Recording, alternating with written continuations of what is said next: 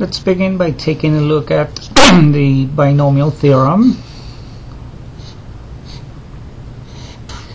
which states that a plus b raised to the nth power is the same as, and choose 0, a to the 0, b to the n, plus, and choose 1,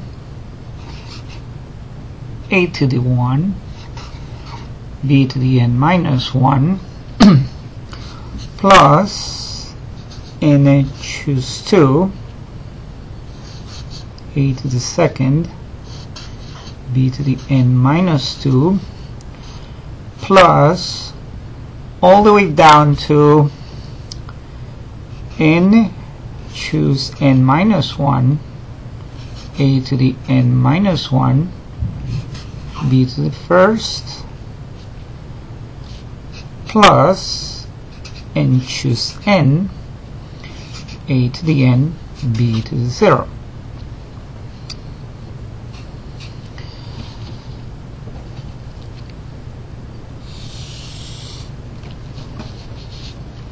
Using this binomial theorem, we can see that if we replace a by 1 and b by the variable x, then we obtain that 1 plus x to the n is, and choose 0,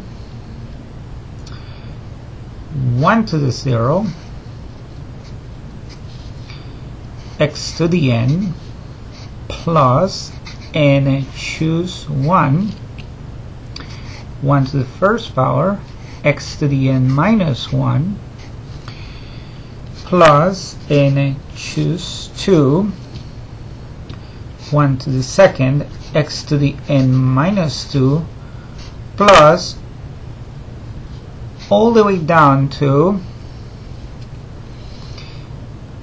n, choose n minus 1, 1 to the n minus 1, x to the first, plus, n, choose n, 1 to the n, x to the 0. Now we can write that in simpler fashion as 1 plus x to the nth power equals 1 to the 0 is 1, so we write and choose 0, x to the n, plus 1 to the first is 1, so we can write and choose 1, x to the n minus 1, plus 1 squared is 1, so we can write and choose 2, x to the n minus 2, plus all the way down to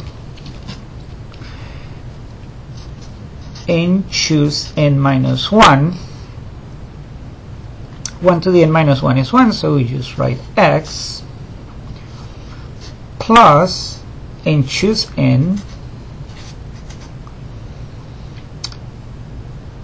x to the 0 is 1. 1 to the n is 1, so just n, choose n. Now we can use this identity to derive some interesting equalities. Let's take a look at one of them. If we let x equal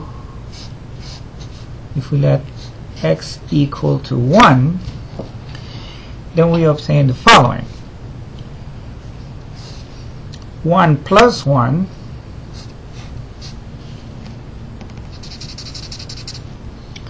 to the nth power is, and choose 0, 1 to the nth power, plus n, choose 1, 1 to the n minus 1 power, plus n choose 2, 1 to the n minus 2 power, plus all the way down to n choose n minus 1 times 1 plus n choose n.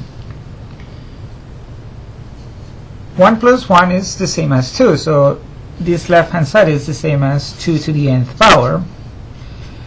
Now in each of these terms 1 raised to a power will become 1, so we can just write n choose 0 plus n choose 1 plus n choose 2 plus all the way down to n choose n.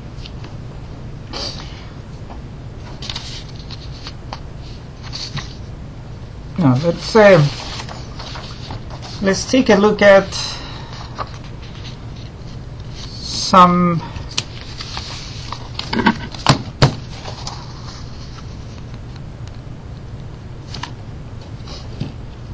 topic relating to sets. So let A be a set with n distinct elements.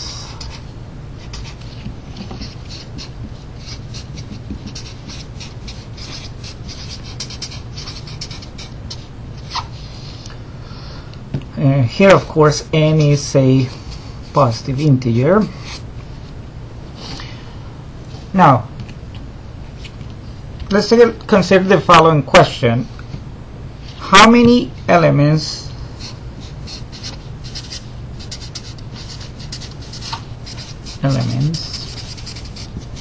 does the power set of A have?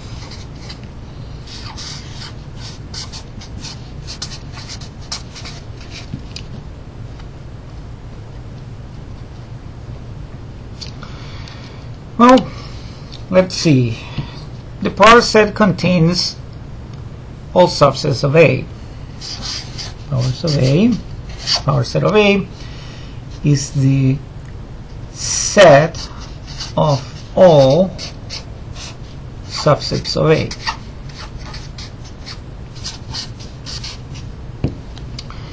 So let's consider the individual cases we get.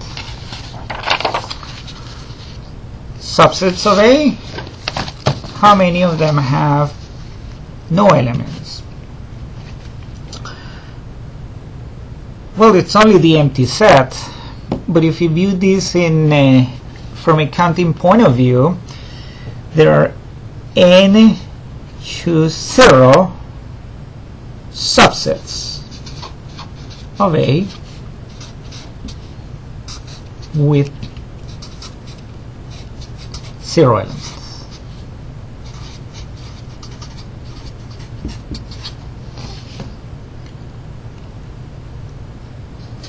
There are n choose 1 subsets of A with 1 element. There are n choose 2 subsets of A with 2 elements.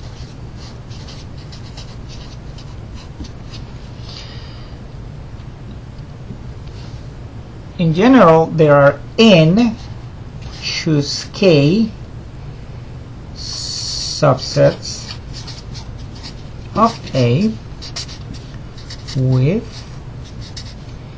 k elements.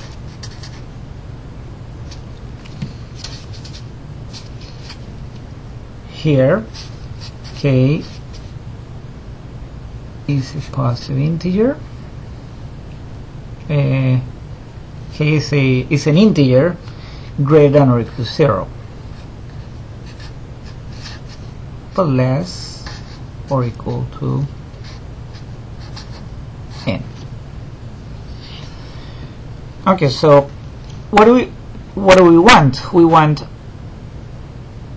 the number of all subsets of A. So we don't have to put all this together. These are all exclusive occurrences. If we have a subset of A, it either has 0 elements or 1 element or 2 elements or all the way up to n elements. So in order for us to count the total number of subsets of A, we add this, all these values, all these quantities, from beginning with n choose 0 all the way up to n choose n. So in other words, we're going to say that the number of elements contained in a power set of A is n choose 0 plus n choose 1 plus n choose 2 plus all the way down to n choose n. Oh, but we just derived an identity that says that that sum is the same as 2 to the n.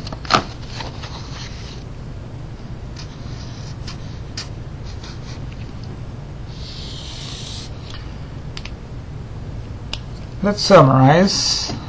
Let's look at a summary of what we have covered in this small lesson. First, we begin with our binomial theorem. Our binomial theorem is a formula that allows us to write a plus b to the nth power explicitly. Now, we use this formula, we use this binomial theorem to write 1 plus x to the n in general. So when we apply it, we get a partial result. The end result is that a 1 plus x raised to the nth power is the same as n choose 0 x to the n plus n choose 1 x to the n minus 1 plus n choose 2 x to the n minus 2 plus all the way down to n choose n minus 1 x to the first plus n choose n. We could write x to the first simply as x.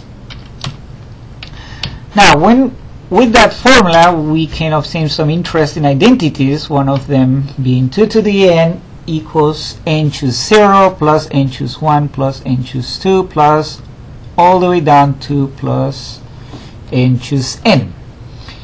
And that, of course, is obtained by letting x equal to 1 in the expansion of 1 plus x to the n. So here are the details of that.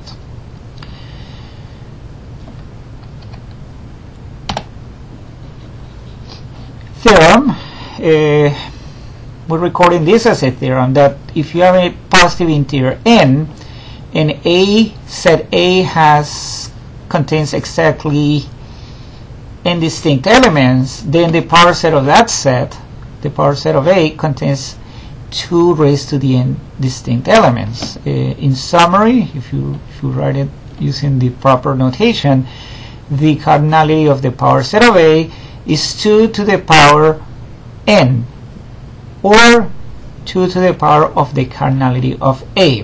In this case, of course, it is we are only treating the case A being a finite set. This result does happen to hold in more general settings. We're not considering those in here. Now here, of course, we have a proof that is based on our discussion regarding how to count the number of elements of the subsets of A individually. So there are n choose 0 subsets of A with 0 elements. There are n choose 1 subsets of A with 1 element. There are n choose 2 subsets of A with 2 elements, and in general there are n choose k subsets of A with k elements, where k is an integer and k is between 0 and n. Notice that we are realizing this counts because that's our definition of the combination. Once we know this, we answer the question, how many subsets are there of set A? Well, and here we employ what is known as the fundamental counting principle for exclusive alternative events, which tells us that we add these counts n choose 0, n choose 1, n choose 2, all the way to up until n choose n. Then we appeal to our formula that says 2 to the n is n choose 0 plus n choose 1 plus n choose 2 plus all the way down to plus n choose n. And of course 2 to the n is the same as saying 2 to the cardinality of A, because that's what our hypothesis tells us, that the cardinality of A is n, because A has n distinct elements. Now for the reader, we have some exercises here for the reader to try. One of them deriving the identity that for a positive odd integer n, n choose 1 plus n choose 3 plus all the way down to n choose n, that's the same as n choose 0 plus n choose 2 plus all the way down to n choose n minus 1. The idea here is to employ this formula here with a suitable value for x. Very simple problem very simple exercise to solve. The next two exercises are geared towards developing a proof of the binomial theorem, of this theorem right here. So in exercise number 2, we want to establish a simple identity involving combinations. Prove that for any integers k, n, such that n is larger than k and k is larger or equal to 0, then n plus 1 choose k plus 1 is n choose k plus 1 plus n choose k. Once we have this identity, we can go ahead and prove the binomial theorem using mathematical induction. Beyond this, we can conclude this presentation by saying that what we have seen here is some minor applications of the binomial theorem. That's all for now.